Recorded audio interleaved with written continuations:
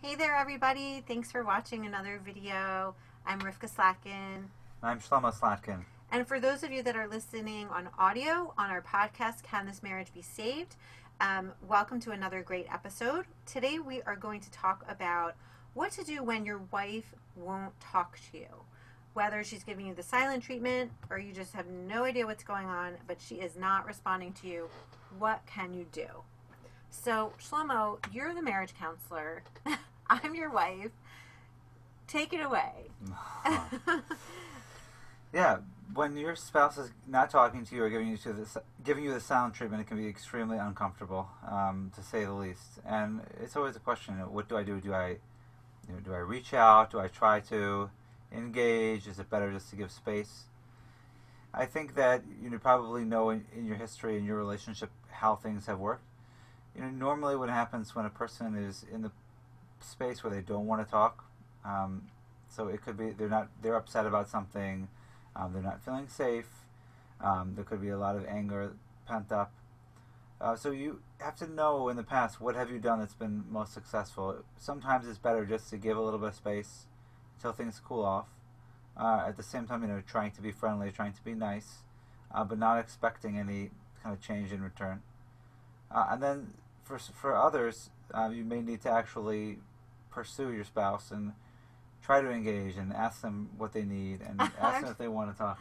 I'm just realizing that I think... What do I do with you? Okay, so I think you do that with me sometimes. I mean, I really, really try to never get in this, state because, with all the work that we've done on our marriage over the last almost 19 years, I know that, it's not good to just give someone the silent treatment when you're angry, and it's good to use your words, and it's good to communicate in a safe way.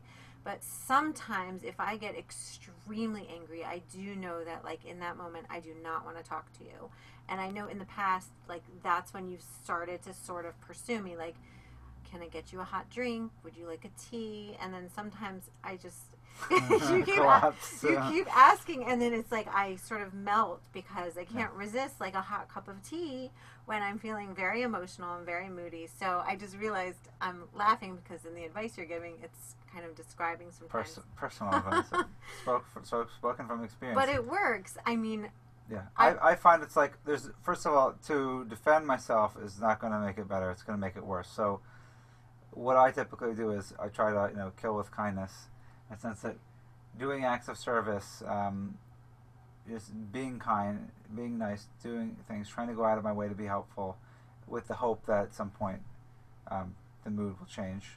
And inevitably the mood does change, and it's important to realize that because usually people aren't going to give you the silent treatment permanently. Hopefully not. Yeah, hopefully not, though it does sometimes happen.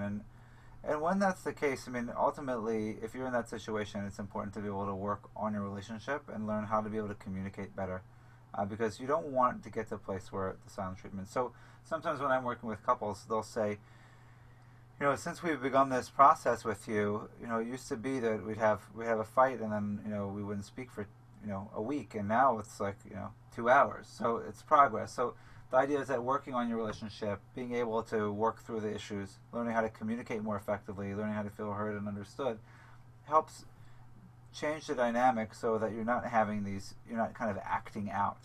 Right. And if you're the person that is giving the silent treatment, ignoring your spouse, for weeks on end, that's not okay. And if that's happening, of course you have a reason to be angry, and I'm sure, whatever you feel absolutely makes sense, but in the end that behavior does not help you in the long run, and it behooves you to learn how to express your feelings in a safer way. But on the flip side, it can be hard because in the past maybe the person listening hasn't listened to you in a way that made you feel safe. So it's kind of like a chicken or egg, who acts first?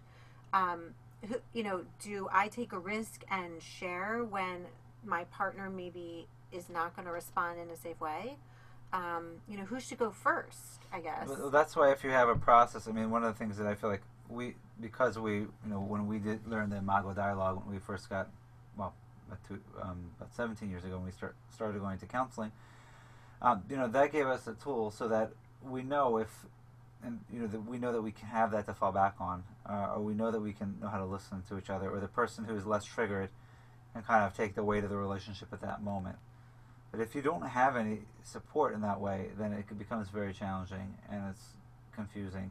But I would say it's always important for everyone to be more conscious about their emotional reality, what bothers them, and be able to articulate it in a safe way, and be able to say what you're feeling, as opposed to lashing out in rage or anger, or just ignoring the other person. It's not helpful in the long run for your relationship. It kind of tears the relationship when you're having those, either the outbursts or the ignoring, the silent treatment, the stonewalling. It really tears the relationship apart, and you can keep fighting and coming back if you're really committed, but the less committed you are, it's going to be hard to give you that motivation to keep fighting, and after a while you can get in a place where it's kind of just like, no, I love you, I care about you, but I'm not really so connected with you anymore, because of all of these repeated occasions where there's been this ignoring and silent treatment. So you're saying, like, over time, this really is the type of thing that will eat away at a couple's connection and ability to connect. And so really a couple needs to learn these safe ways of communicating. The dialogue process that we're talking about, the method that we learned 17 years ago, is called the Imago dialogue. And we do talk about that in some of our past episodes, podcast episodes, as well as videos. If you have any questions, you can always reach us on our website, themarriagerestorationproject.com. You can contact us. You can ask us more about it. But when a couple meets with Shlomo, he leads them in this structured way of communicating, and it's very safe because one person will share and the other person cannot respond. The other person merely reflects back what is being said until they have deeply heard it and understood it. And it's such a relief for couples, because they don't need to have that going back and forth anymore, or the stonewalling or the silent treatment, but they can both show up for each other in a way that is safe and communicative, and it's a game changer.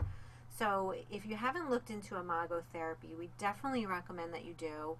We have tons of resources for you, starting from free to our private couples retreats that Shlomo does online with couples, but we definitely have lots of options for you along the path. And even a kind of a DIY course where you can actually see videos of us practicing the dialogue and kind of learn the steps on your own too. Yeah, so we hope this was helpful for you.